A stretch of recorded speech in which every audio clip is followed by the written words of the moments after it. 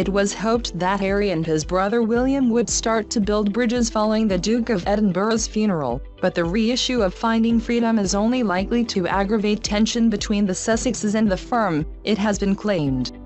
The updated version of Finding Freedom, due to be released this summer, will further dig into the Duke and Duchess of Sussex's lives after a drama-filled year for the couple.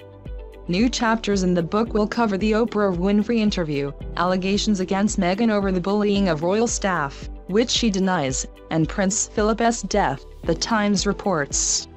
Despite initially denying any involvement in the book, Meghan later admitted she had passed information on to the authors to prevent any misrepresentation. And royal expert Duncan Larkham says the added chapters could scupper any chances of a reconciliation, after the couple's bombshell Oprah interview in March made shocking racism and mental health allegations against the royal family, and caused the couple to be cut off from the royals for good. If more negative information comes out about the royals, or in-depth details of any personal conversations between Harry and his family after the funeral are revealed, that really will be the final straw.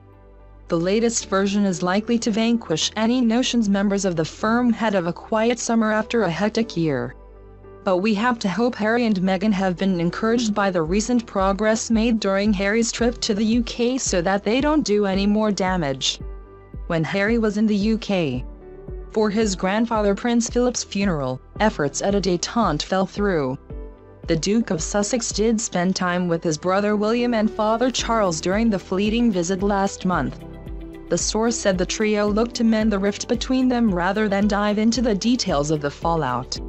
Still, tensions remain between the princes, with doubts now cast over their joint unveiling of a statue of Princess Diana on what would have been her 60th birthday on July 1st. The rest of the royal family are very, very united and trying to get back to business, Russell Myers, royal editor said, adding that Prince Charles remains in a cold fury.